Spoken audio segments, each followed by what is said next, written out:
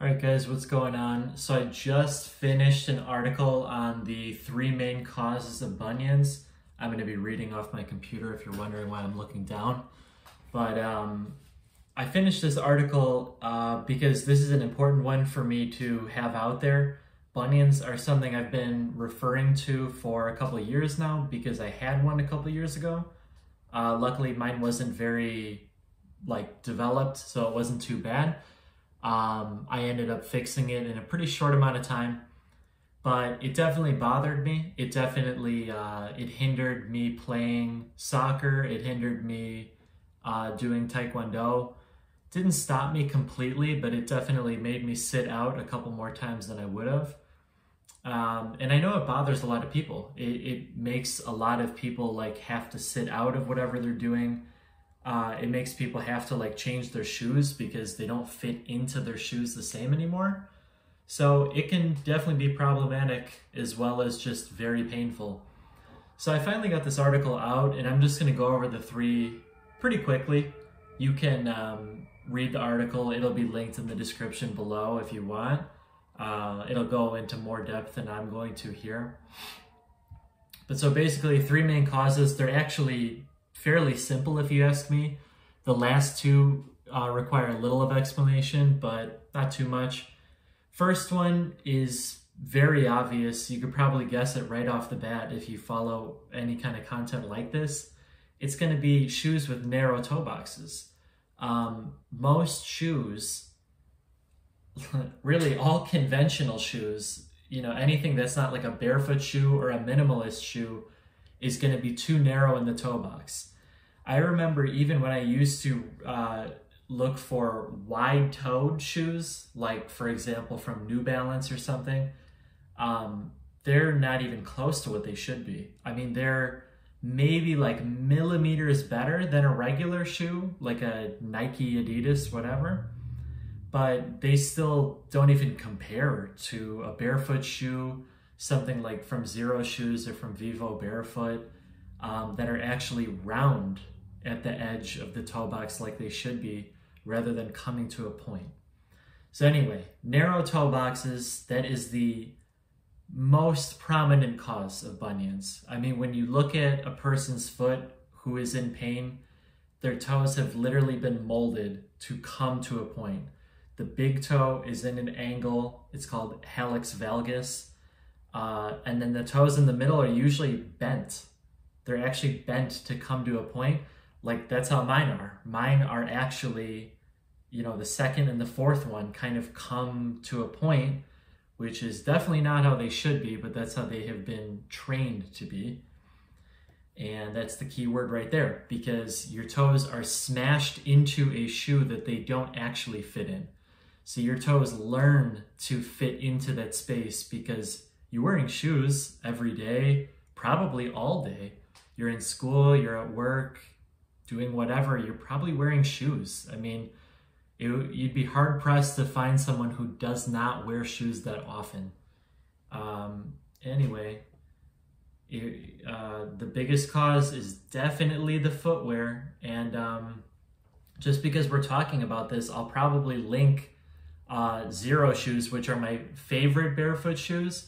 I'm going to link those below this video because that's what I wear the majority of the time. And I definitely credit those with helping me get rid of that bunion. It was around the time that I had plantar fasciitis as well. And those shoes definitely helped me with both. So second one is going to be poor ankle mobility. More specifically, it's a lack of dorsiflexion.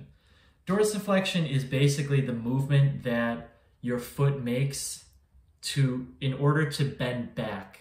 So to bring the toes towards the shin or the knee, that's dorsiflexion. So picture yourself squatting or lunging and the ankles have to bend. It's that motion. So most people, they've been raised wearing conventional footwear. Conventional footwear has, well, a lot of problems, but a huge one is the raised heel. We just talked about the narrow toe box, but the raised heel is another big one too. It really messes with people's ankle mobility. It messes with their Achilles length, their Achilles elasticity. So basically most people are going to have poor ankle mobility because unless they were doing something about it, or they're just really young and haven't been affected badly yet, probably going to be limited at this point. So anyway, what happens with this is, you know, we get poor ankle mobility and our body basically seeks out a way to keep the ankle mobile, because if it left it alone, the ankle wouldn't be mobile enough for us to walk and run properly, because you do need good dorsiflexion to be able to take longer strides. So if you didn't have good mobility there, you'd have a pretty hard time running. And I don't even just mean in terms of pain, I mean in terms of your ankle literally would not bend enough. So what does the body do? The body basically says, I'm going to mobilize the ankle in the other way that I know, which is pronation. Pronation, sorry, a lot of terms here. Hopefully you're aware of at least some of them. But pronation is where it's the shock absorption technique for the feet. It's basically the feet hit the ground, but they kind of dip in. They kind of dip in. The arms actually do this as well. If you've ever thrown a baseball and you've watched someone's arm kind of like recoil, it ends up going like this. And it's a way for the arm or the foot, like we're talking about, to kind of absorb the shock. It doesn't want to take too much impact. It wants to protect itself. So it's a natural process, pronation. It's a good thing.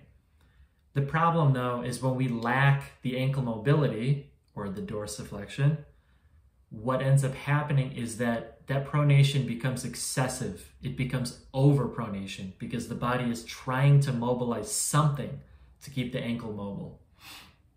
So then the problem here is that when that happens, the feet start turning out. They turn out and they're like duck feet. That's what I call it in here. And you should read the article because I actually have a perfect picture of myself walking, and I got a picture of myself barefoot where you can see when you walk with your feet out wide that it kind of presses your big toe in. It's called side loading. So instead of your foot moving straight and kind of bouncing off the forefoot, you kind of get this drag and push off from the side of the big toe, and it's very irritating.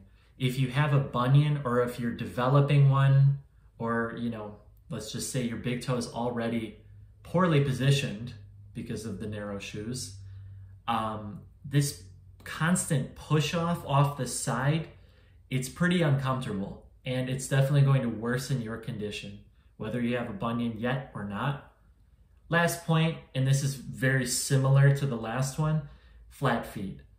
Particularly flat feet from your arches collapsing. So you have foot arches, they should be strong. If you were barefoot, they would be strong. But because we're in shoes that pinch our toes in all the time, arches become weak because they need the big toes to grip and to actually basically promote the strength of the arch. That's where a lot of it comes from, is through that big toe, and some through the second toe as well.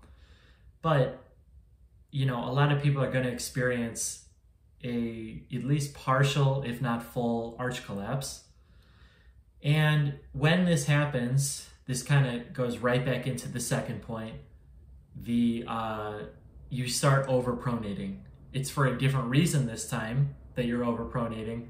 Now it's from your arches just being weak. So now your foot basically is not strong enough to regulate its own pronation. So yet again, we find ourselves back at overpronation. So now you're doing it too much. Your foot is turned out wide. You're doing the duck thing again, and you're pushing off the side of the big toe. So yet again, this could either be something you're also experiencing, or maybe this is your only problem here. But again, you're getting that side load push off of the big toe joint, and that's not comfortable. That is not what the big toe joint was meant to do. So it's definitely uncomfortable. It will definitely worsen your condition if you're already vulnerable. So anyway, I'm gonna leave it at that. I've already gone kind of long here, longer than I thought I would. But basically, I've got the 3 causes of bunions listed in that article. That's what it's all about. I have a lot of links in that article. If anything that I just said here doesn't make sense, I would really go to the article and just follow the links, because they always lead to more explanation around my blog of all these terms. Some of them might be new to people. They were definitely new to me at a certain time, so I understand. So anyway, article is going to be linked below this video. Check that out. I'd say share this video, share the article. And other than that, I might actually link the, like I said, the barefoot shoes, like zeros, under this video too, so you can get a good idea of what better shoes would look like if you're not familiar. I wear those all the time. I really recommend them. But anyway, that's about it for now. I'll see you next time.